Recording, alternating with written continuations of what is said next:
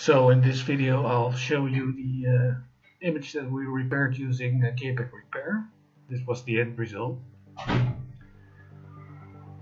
And well, first, the bottom part of the image has slightly too much red, I think.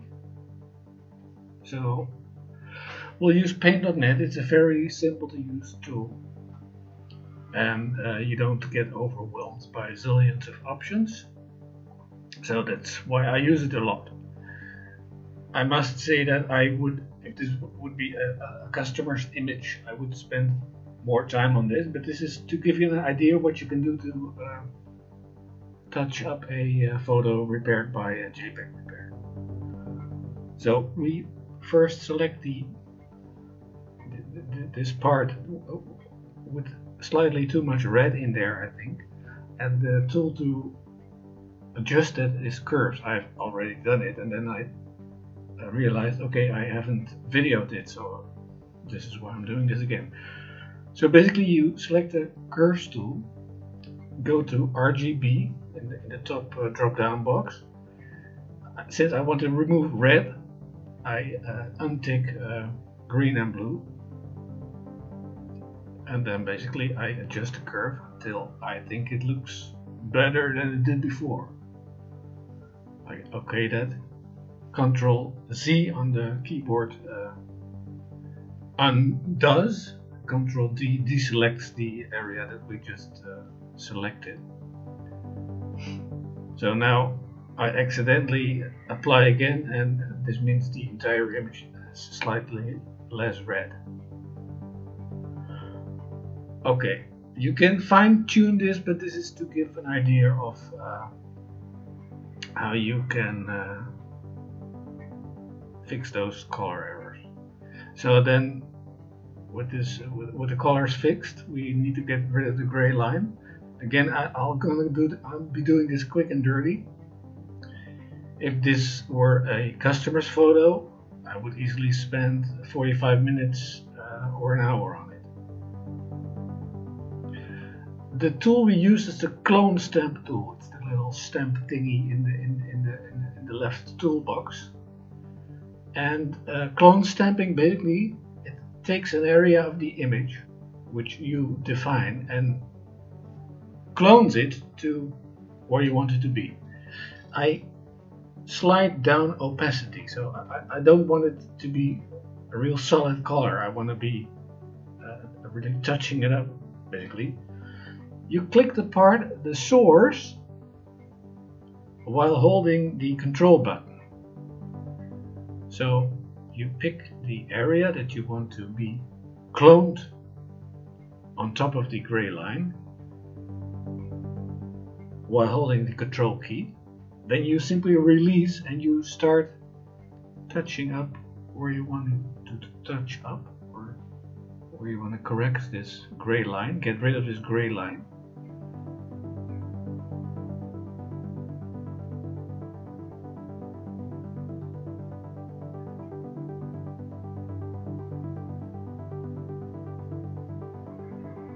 And you have to play with it a little. Remember, the JPEG is imperfect by nature. I mean, it's all the core of JPEG is reducing the data inside a file in a way that it's not noticed by the human eyes.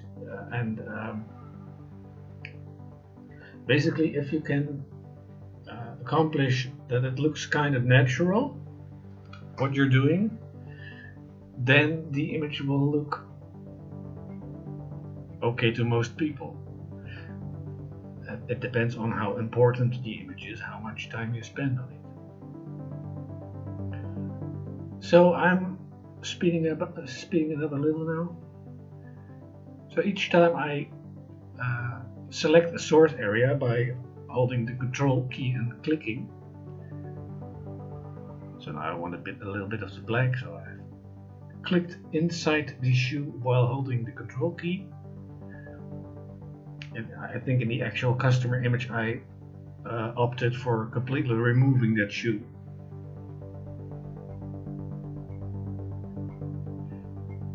I'm using clone stamp now, but if you want to remove that shoe, you can kind of just wipe it using colors of the surrounding area, and use the paintbrush tool and set opacity again to a lower number and sort of brush it out.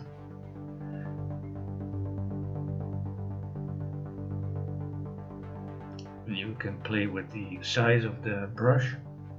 Sometimes you need it to be smaller, sometimes you want it to be larger.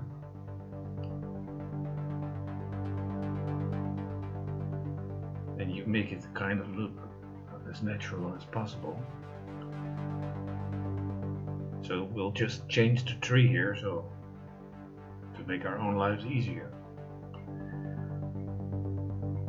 And when you do the grass, I select different source areas so you don't get repeating patterns.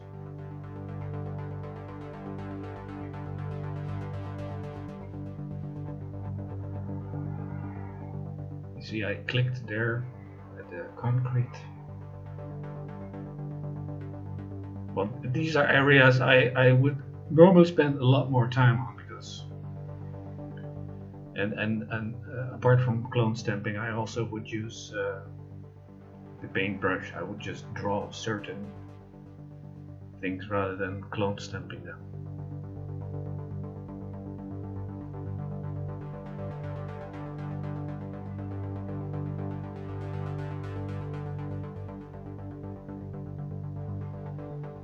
So basically you spend more time on this than actually repairing the structural JPEG errors using JPEG-Repair.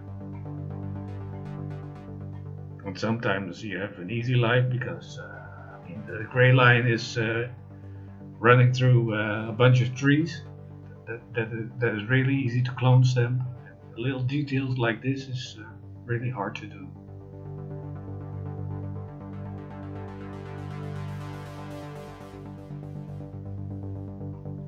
But this is just to give you an idea. In this state, I wouldn't dare to send the file as being repaired to a customer.